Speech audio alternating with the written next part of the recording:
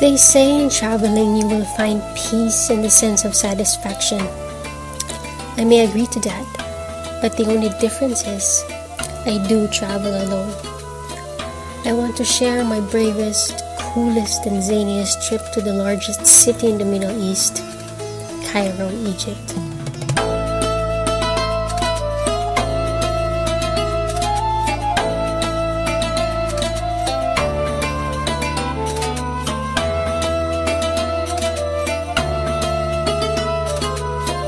Downtown Cairo is the commercial heart of the modern city.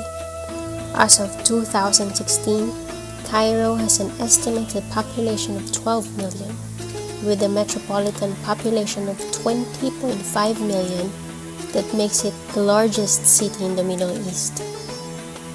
Due to its erratic traffic conditions, you have to be ready at least 2 hours from your point of origin.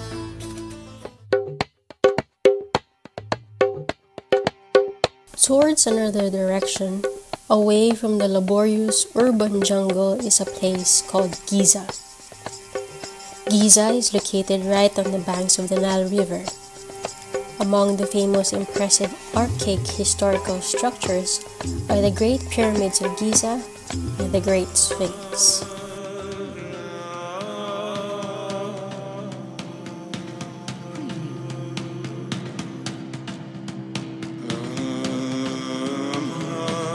When I was in high school, I used to read about it through the history books. The intricate architectural details of the pyramids are still up to now a puzzle for me. The pyramids of Giza were built using techniques that took centuries to develop. The first and the largest stands 149 meters tall, is known as the Great Pyramid, and was considered as one of the 7 wonders of the world. So, why did they choose the triangular shape? Why not square or a rectangle? It has been written that the sun was an important part of the Egyptian belief.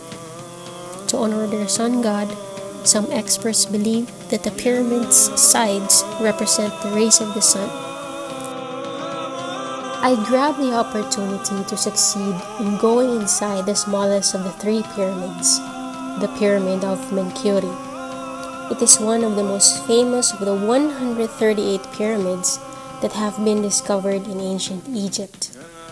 This magnificent aggregate of elements and its tortuous anatomical structure is made of granite and limestone, which lasts for eternity.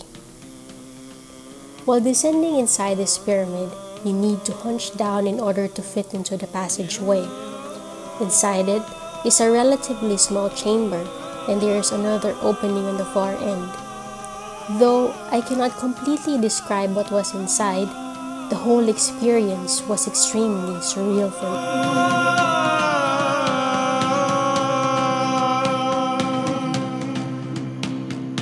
Heading towards the west bank of the Nile River is the Great Sphinx of Giza. It is a gargantuan stone carved out of limestone that takes the facial features of a man and a feline, and was believed to be a representation of a pharaoh. The ancient Egyptians built the Sphinx to guard important places like tombs and temples. Despite the hard properties of its material of the head, the face is badly damaged. While many of us assume that the nose of the Sphinx was the unfortunate victim of the target practiced by the Turks, while some say it was just through natural erosion.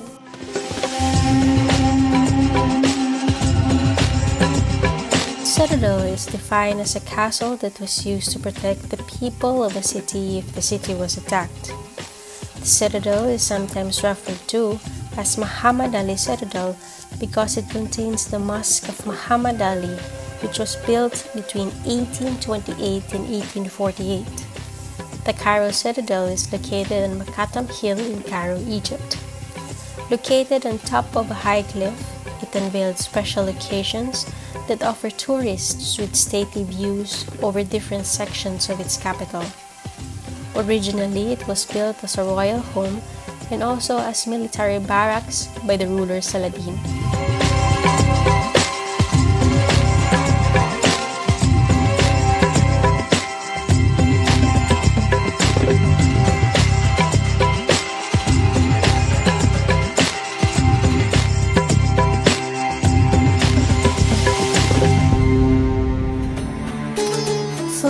is a traditional sailboat of Egypt's Nile.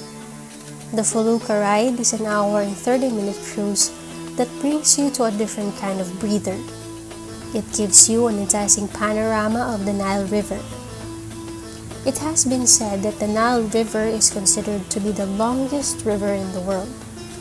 It starts from the equator and ends at the Mediterranean Sea. People settled near the Nile River since it provided them with water. It carries dark, fertile mud from Central Africa.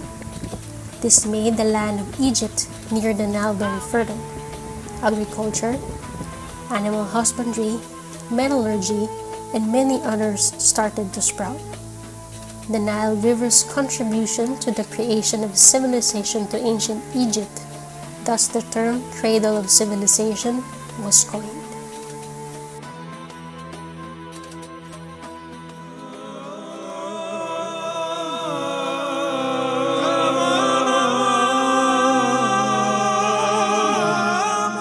According to the New World Encyclopedia, the Museum of Egyptian Antiques, or commonly known as the Egyptian Museum, contains many pieces of history.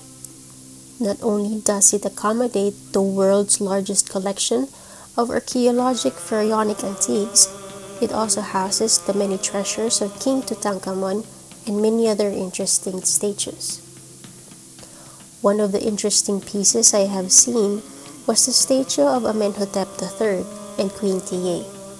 They were the first couple of their nature to rule Egypt. Tiye was the first commoner to rapidly become a royalty and to also become such an influence during her husband's reign.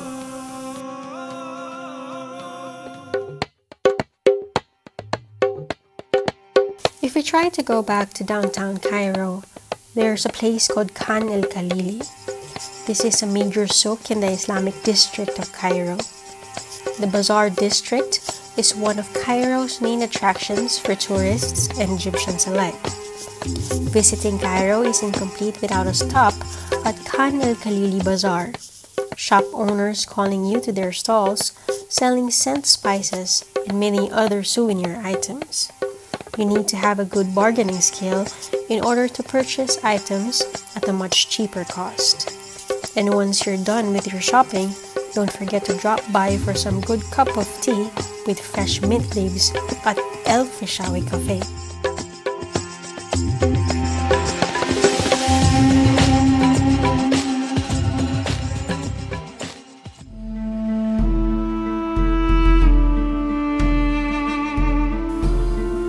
So, this sums up my 5 days long trip to Cairo, Egypt.